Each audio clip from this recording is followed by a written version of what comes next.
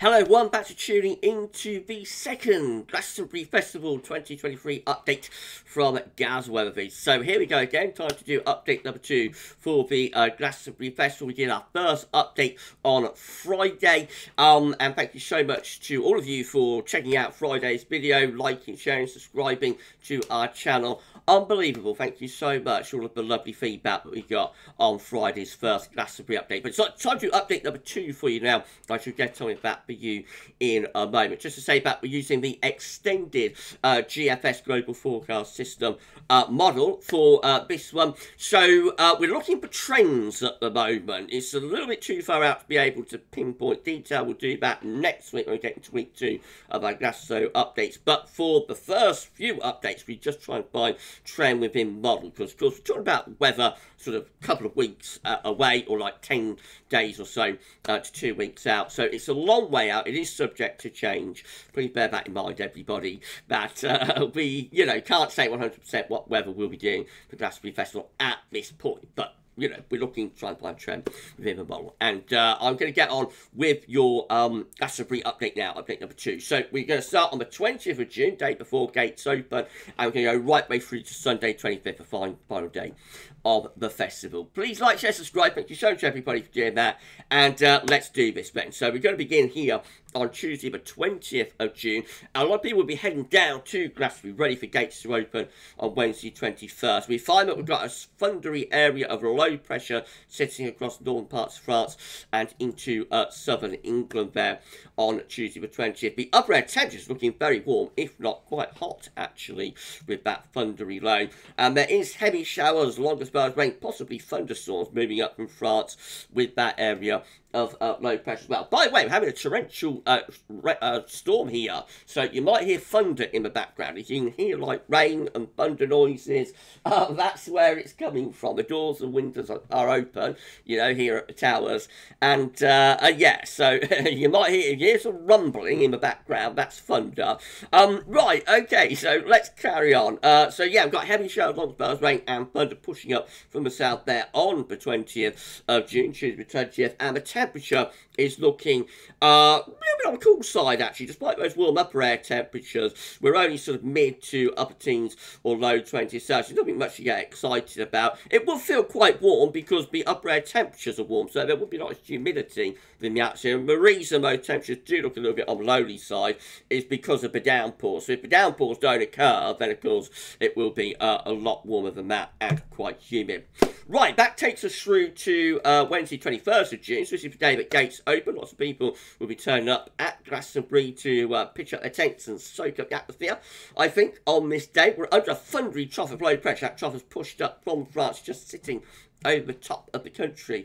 Upper air temperatures are still looking warm, but there's heavy showers, maybe thunder and longer spells of rain rotating around that area of low pressure. Again, don't take the rain areas too literally. It's too far away for that kind of detail, like 10 days away, but it is a suggestion that under that trough of low pressure there will be showers and longer spells of rain, and the temperature is a little bit on the cool side, actually. Again, despite warm upper air temperatures, the surface temperature is only sort of mid to upper teens Celsius. Again, nothing much to get excited about there, just 15, 16, 17 degrees or so down toward the south. That takes us through to Thursday the 22nd of June. Again, an area of low pressure, trough of low, is sitting over top of the country. The upper air temperatures are still looking relatively warm. They're not a problem. The issue is with the area of low pressure, there's further showers and or longer spells of rain under that low. So the temperature, because of the cloud and the fact that there is rain with that area of low pressure, the temperature is a little bit on the cool side. Again, only sort of upper teens Celsius at best. It's a little bit warmer over in the east, but in the Glastonbury area, we're just at like 15 to 17, something like that. Right, okay, so this takes us through to Friday the 23rd of June. This is like day one of the main part of the festival, when all the big acts start performing on the pyramid stage and whatnot. So Friday 23rd is looking quite unsettled. We've got an area of low pressure in the Atlantic, and we're bringing up a showery southwesterly wind as well. Those upper air temperatures continue to look quite warm. across most parts of the country, and there's further showers as well, if not some long spells of rain. Also a little bit dry down in the south, actually. But again, you know, too far away for that kind of detail. Just a trend, but looking for, say, that we have got quite an unsettled trend that's emerging on this second update. Oh, well, I didn't show you the temperature. So the temperature for Friday, 23rd, again, sort of upper teens to low 20s Celsius. Nothing much to get excited about, but if the showers and spells of rain hold off, they probably won't feel too bad as the upper air temperatures are quite warm. That takes us through to Saturday the 24th of June, middle day of the main festival, again pushing up those very warm and or quite hot southerly winds. The upper air temperatures, again, they're looking very warm again. And notice on the continent, it is actually getting hotter, and that hotter air beginning to drift our way. So down across France, Spain, Portugal, some real heat is building now. I'm not sure we want that, though, for the Glastonbury Festival. Now, we've got a drier day here showing up, despite the fact that low pressure is still more or less in control of the pattern. Actually, we have got a drier day for Saturday the 24th, but once more, it's too far away for that kind of detail, really. And because it's dry with more sunshine, temperatures have picked up a little bit as well.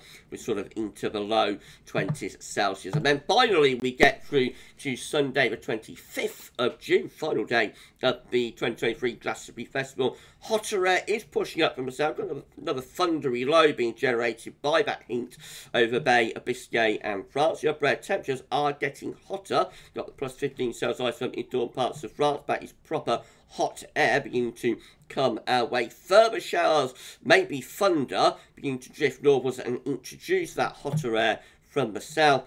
And the temperature, again, it's kind of nothing much to get that excited about, to be honest. Actually, better go back to just change it over. So, yeah, it's hotter in the east and the southeast, 27, 28, 29, probably around 30 degrees in reality. Out towards Glastonbury, because there's more cloud and those showery bursts, temperatures are pegged back a bit, but it's certainly turning warmer as we go through the Glastonbury weekend, the main free day from Friday to Sunday. It's certainly turning warmer there, but it's a little bit unsettled. And because update number 1 was quite unsettled, I think we've got to say that we have got a trend here within the GFS at the moment to be quite unsettled around the Glastonbury Festival period. Now, I won't be overly alarmed about this. It's still a long way up. There's still time for all of this to change and for higher pressure become more influential. But as we've done 2 updates, they've both been quite unsettled. This one more unsettled than update number 1, but they have both been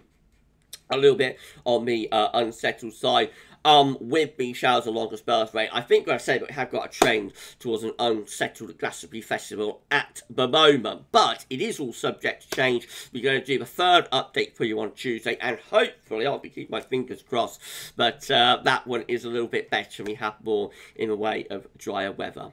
Well, if you enjoyed this 2nd update for the Glastonbury Festival, please continue like, share and subscribe. Thank you so much, everybody, for doing that, and we'll have another update for you on Tuesday. For this one, though, that's all for now. And thanks so much.